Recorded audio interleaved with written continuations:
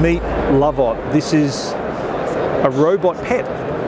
It's only available in Japan at the moment, but they are looking for worldwide distribution. But it is so cute and cuddly and lovable, just like a real pet. Now there's a bit of technology built in here.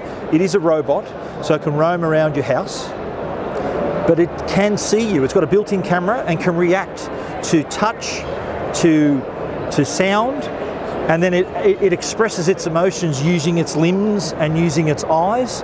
So if you don't want a real pet, Lovot could be the replacement.